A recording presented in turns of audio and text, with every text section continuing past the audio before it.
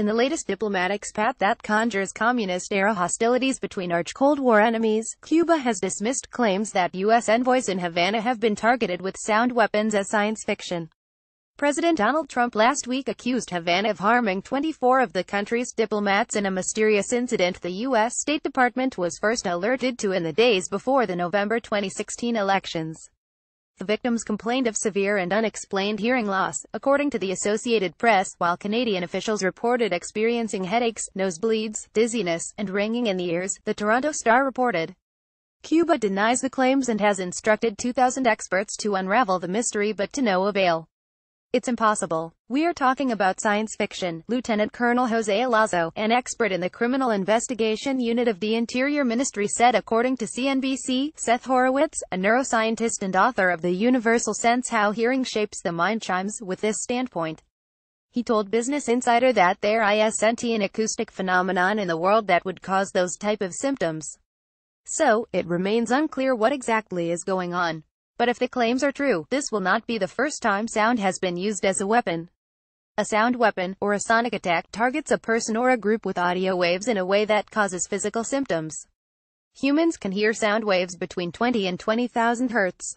An infrasonic strike, therefore, involves sounds at a lower frequency than can be heard by the human ear, while ultrasound is too high. In theory, sound waves could kill someone depending on the grade and the range. Luckily, this has never been proven, but the European Space Agency has calculated that 240 decibels above the 120 decibels maximum audible to humans could make the head explode. The issue of launching a harmful sonic attack lies in the logistics, however, as sound waves dissipate into the air if they are not contained. A low-frequency attack would require the aid of subwoofers, which are not very easy to conceal.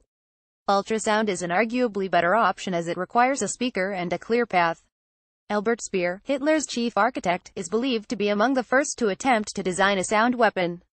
As the Nazis saw the Second World War slipping through their fingers, he dreamed up a so-called acoustic cannon to deafen and kill a person by igniting methane and oxygen in a resonant chamber to set off a series of 1,000 explosions per second. This would set off a deafening beam of sound that would pressurize their organs and kill them in 30 seconds, according to Motherboard. Alas, nothing came of it. More recently, officials across the world have used long-range acoustic devices (LRADs) to control crowds of people, particularly protesters. Over 70 countries own them, according to LRAD Corporation's latest report. These machines emit a loud sound painful to the ears and have been used by the U.S. police in 2014 during protests in Ferguson, Missouri. They were also deployed in the run-up to the 2012 London Olympics, but never used. Mosquito devices, meanwhile, send out a sound that only young people can hear as a means to tackle what is seen as antisocial behavior.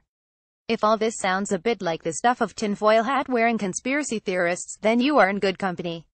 Steve Goodman, the author of Sonic Warfare, told The New Scientist that stealth weaponry is so shrouded in rumor that it is hard to see the wood from the trees, while the audible kind is hardly a secret.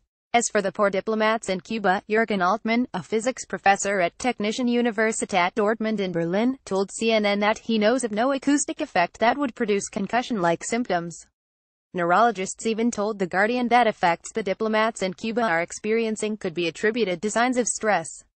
Meanwhile, the loud diplomatic row between Washington and Havana continues.